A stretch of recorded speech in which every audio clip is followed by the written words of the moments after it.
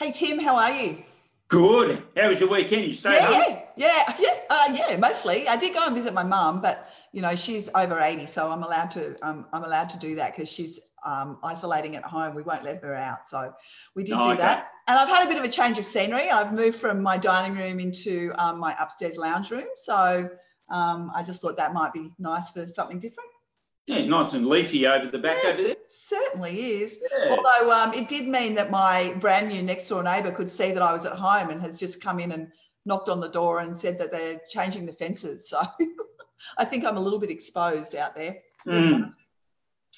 So what's happening this week, Tim? I think you're putting together a document to ask Fair Trading a few questions. What's going on in that space? Yes, there's a number of things we're asking Fair Trading, but just before we get into the questions I am asking them, one question I did ask and they've come back. You'll recall last week that I said we'd made an application to have the licence fees for agents waived this year. Yep.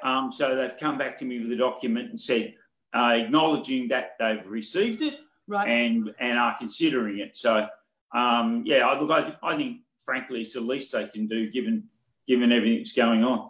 So yeah, no doubt about that. Yeah, that's great. So the other thing that we're asking is about the residential tenancies area. Yep. Had a discussion this afternoon with the Minister's Chief of Staff, that's Minister Anderson's Chief of Staff, as you know, the Minister is the Minister for Fair Trading. So had a talk to him about what is going on with landlords insurance. Mm-hmm. And the longer we talked, the more confusing I think it got. So we've moved on from it being a New South Wales problem now, and he's now identified it, which it always was, as a national problem. Yeah. So they're going to escalate it now up to the housing minister, the federal housing minister, and saying you need to get the insurance guys in and find out what's going on in this space. Great. So, but we are in the process of preparing a couple of documents for agents to use. So one of those documents will be to say to the insurer, what do you want me to do? I've got this obligation to negotiate in good faith, but if we reduce the rent without your consent, then I may be voiding my insurance. What do you want me to do? How do you want me to approach this? And would you, the insurer, like to take this thing on? Mm-hmm. Yeah. That'd be the best way. Yeah. None of that really is a good outcome, No. and none of it has been contemplated by the regs, what they brought out, the policy outcome. Yeah. And but anyway, so we yet to get a resolution on that, to be frank with you. And then there's been some other things that have gone on, and we've got a few questions around what it is. Sorry about the noise in the background. I was going to say, what is going on? Well, that is my neighbour. He is doing some renovation. Oh, nice. So he's working from home, but in a different capacity, I think. Never mind. He's been quite noisy.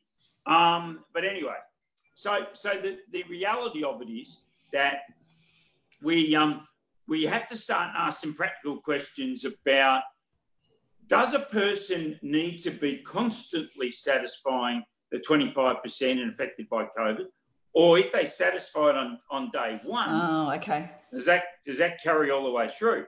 Yeah. The next question. See, I've been sort of saying to people, just negotiate for the next month. Just do a deal for the next month. I know it's creating more work for the property managers, but this situation is fluid, right? Can we negotiate for the next month and then see where they land the following month? I don't know. Yeah, so the next question is, as you know, you have to satisfy two things. One test you have to satisfy is you have to be COVID-19 affected, and then the other one is it has to be household income down 25%. Yeah. Both of those things will require some evidence. Yeah. So who has to provide the evidence, and what do they have to provide? Yeah. So in normal cases, in normal processes, what would happen is that the person who wants the benefit has to provide the documents. Yeah. So the question is, what do they have to provide? I know there's been, the tenants union has sort of been advising their tenants, not to provide too much information. But I think if we're being asked to negotiate in good faith, then a tenant in good faith needs to provide that information that will allow the landlord and the agent to make the determination. That's right. And then the next question is, how do you want to receive that information? Do you want to receive it as a statute declaration, so that you've got the power there to be able to say, well, now you've lied on a stat debt, if it was proven to be wrong. Yeah, such a solicitor. Yeah. So you're getting confirmation of all this from Fair Trading, or you've at least asked for that, right? Yeah, in the process of, so we're compiling questions. As you know, the Institute's lawyer Nicole is independently putting her series of questions together as well. Yeah. But Leanne, on a practical matter, if the landlord isn't getting their full amount of rent, and the hot water system breaks, and there isn't money there for the landlord to put their hand in their pocket, what happens? Yeah, I know it's a difficult one. I can't imagine. They're simply going to have to go and find it, aren't they? Yeah, well, I can't imagine anybody being too happy having a cold shower coming into winter. So yeah, they're definitely interesting questions. Now we've got a release, a media release going out tomorrow, which we hope to encourage government to consider stamp duty. Tell me about that. So we've said to government what they should be doing is reducing the stamp duty payable now by 75%. Now I know they're going to go, oh no, we shouldn't do that. My argument is this. Better to get 25% of something than 100% of nothing. Okay, now on the weekend we saw the option clearance rates at 39%. Now I know options are not the entire market, but they're like taking the pulse of the market, in my view. Yeah. And it's here and now, which is you're not waiting for 6 weeks to get your data. Yeah. So I think what that is telling me is that the market has slowed over 50%, because 6 weeks ago we were in the low 80s, so 83% clearance rate.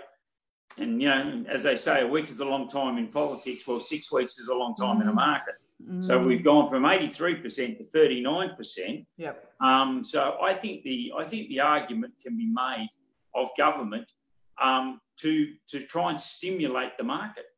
Yeah, I agree, because I've been speaking to a lot of agents today, and I'm hearing that there's a number of people going to banks, getting pre-approvals and that kind of thing. There's a lot of interest. Realestate.com would tell you that they've got record numbers of people actually looking, but everything is pointing to them just looking at the moment rather than actually, yes, there's certainly some deals that are being done, but I think that if we can provide that incentive by way of a dramatic decrease in stamp duty, I think that would have a really positive impact on the numbers of properties being transacted. So let's hope we do well in that space.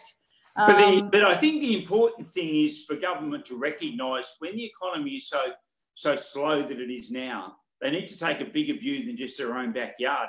And if we can get that transaction done, then that filters all the way down the line to so many other industries that hang off that transaction. Totally. And I think for that reason, they need to understand that every transaction they can push through the market now is one they wouldn't get otherwise. Yeah, no, I think that's a really, really good point.